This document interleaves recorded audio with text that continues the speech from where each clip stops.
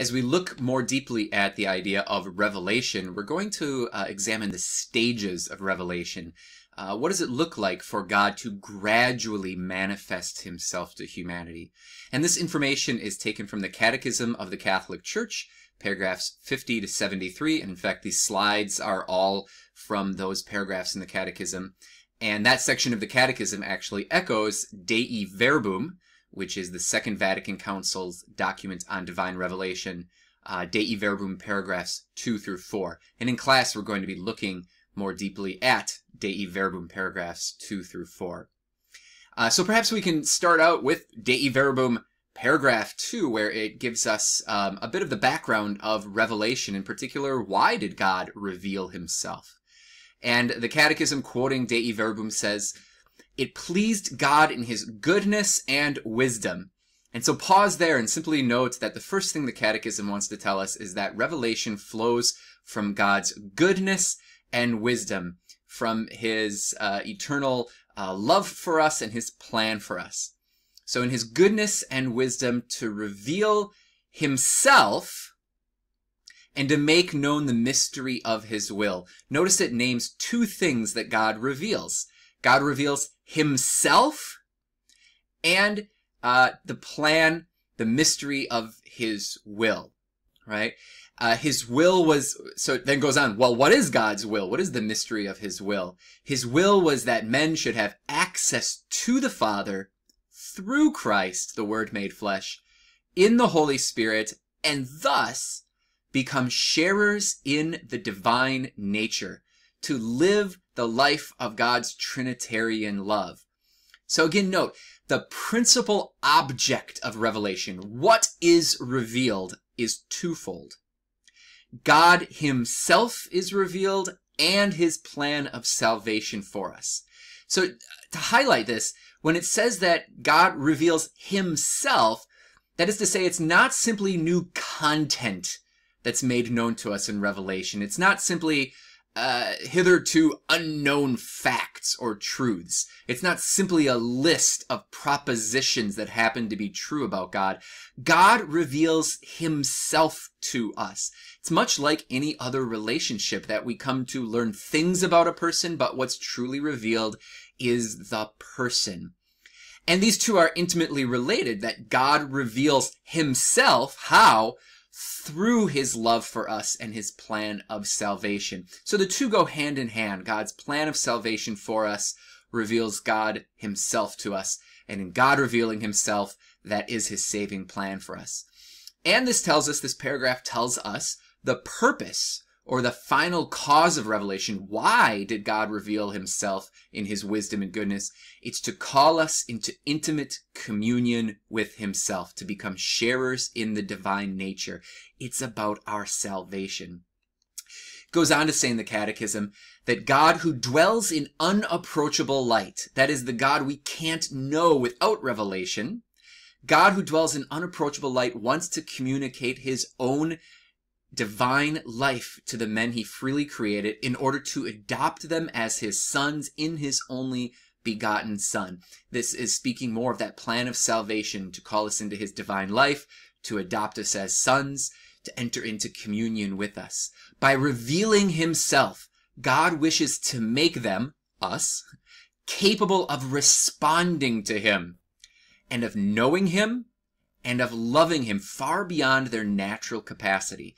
So notice here, this special revelation or supernatural revelation is beyond that general or natural revelation we talked about.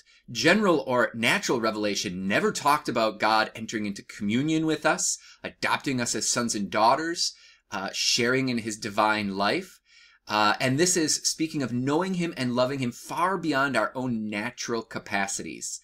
So where our human limitedness or finiteness falls short of God, revelation steps in and bridges the gap. God has come to meet us in that revelation.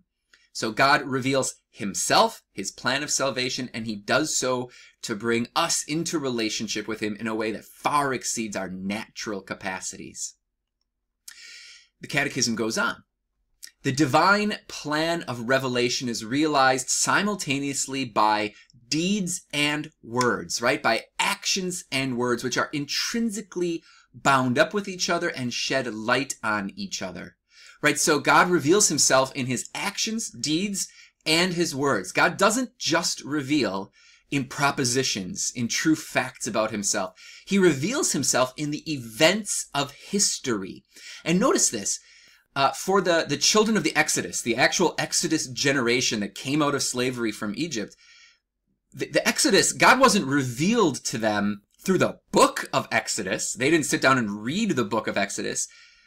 God revealed himself through the event of the Exodus, through him actually leading them out of slavery. It was God's action in history, right? His deeds. Now, those are handed on to us in words. But notice, this is how a person reveals themselves, right? A person is revealed through deeds and acts that shed light on each other. Going back to the paragraph, it says, this plan of revelation involves a special divine pedagogy, right? A way that we're led. God communicates himself to us gradually, right? As any good teacher teaches things bit by bit and builds upon what's been taught before, God does the same thing. He prepares humanity for the next stage of that revelation. This is not just how a teacher teaches material. This is how a person reveals him or herself, right? We don't disclose ourselves to another person all at once. We do so gradually to become accustomed to the other person. So God is a good teacher, and God is as one who wants a personal relationship with us, introduces himself to humanity gradually. It goes on to say, he prepares him, that is, God prepares the human person, to welcome by stages the supernatural revelation that is to culminate in the person and mission of the incarnate Word, Jesus Christ. So this gradual revelation happens in stages, where God is revealing himself to us in broader and broader and more specific ways. It occurs in history. God enters into history to gradually reveal himself, and it culminates in Christ. So we can say from everything that we've put together so far that revelation is historic salvific. Historic salvific. Revelation occurs in history, gradually, in real events, in space and time, right? It happens in history, and it's ordered towards, it journeys towards, its purpose is our salvation. Historic salvific. Or we could simply say that revelation is the story of salvation history. God's provident guiding of history along the way towards our salvation, in which he reveals himself. So we can look at these stages of revelation, and the Catechism and Dei Verbum kind of outline these. The primordial revelation in nature and to our first parents, Adam and Eve. The covenant with Noah, and this is bordering between general revelation and special revelation. Then the calling of Abraham, the forming of the people of Israel, which talks about the covenant and the prophets. And then the culmination of that revelation, it finds its high point, its definitive point in Christ. So let's take a look at these stages. Begins with this primordial revelation in creation. It says, God who creates and conserves all things by his word, provides men with constant evidence of himself in created realities. This is that general or natural revelation we looked at in our last video. It goes on to say, and furthermore, wishing to open up the way to heavenly salvation, he manifested himself to our first parents, Adam and Eve, from the very beginning. Right? So this means God wished to reveal himself to the human person from the beginning. This was part of God's plan for creation, was to initiate this historic salvific revelation.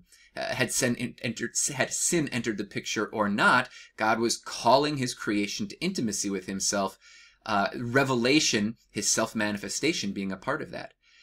It says he invited them, our first parents, to intimate communion with himself and clothe them with resplendent grace and justice. So God's plan of revelation was already beginning in those first chapters of Genesis.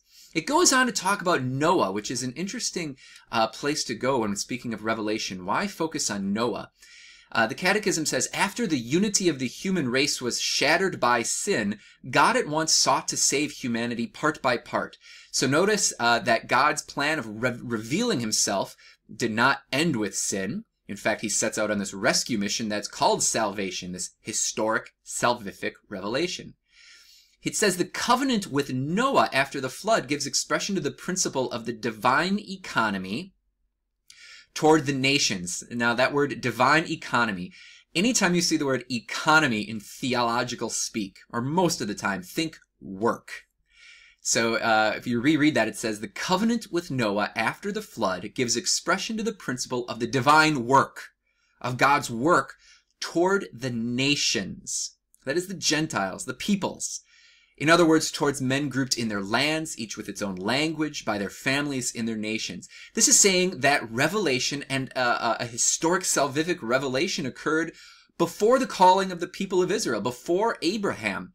This answers the critique of some who say, was God simply silent for ages upon ages before he called Abraham? And the answer is no, that God has revealed himself to individuals and peoples throughout the ages, but is an example of, in turn, either this general natural revelation, or in a case of Noah, a much more specific supernatural revelation. Sure, those that revelation to those in the lands, each with their own language, their families, their nations, being that it wasn't special supernatural revelation, was vague. It was mixed, their understanding that was mixed with error, but it wasn't as if God simply was remaining silent throughout those ages. When we turn to Abraham, we have something new. It says, in order to gather together scattered humanity. And notice now we have the social character of revelation pointing to the social character of salvation, right? God chooses to save us as a people. In order to gather together scattered humanity, God calls Abram from his country, from his kindred and his father's house, and makes him Abraham. That is the father of a multitude of nations. The people descended from Abraham would be the trustee of the promise made to the patriarchs, the chosen people, called, now get this, to prepare for that day when God would gather all his children into the unity of the church. So this call of Abraham, by which he'd become the father of many nations, was a preparation for the church. They would be, that is, this people gathered together under Abraham, they would be the root onto which the Gentiles would be grafted. This is the language of Paul in Romans, once they came to believe. So this is, this call of Abraham is God starting to gather not just individuals, not just families, not just even nations, but gathering a universal people to himself. And notice again this gradual forming, this gradual revelation in history where God slowly calls first individuals, families, and now a nation to himself in preparation for what is going to be one holy Catholic and universal church. So in the next video, we're going to pick up on the next stage of revelation, which is God forming his people Israel.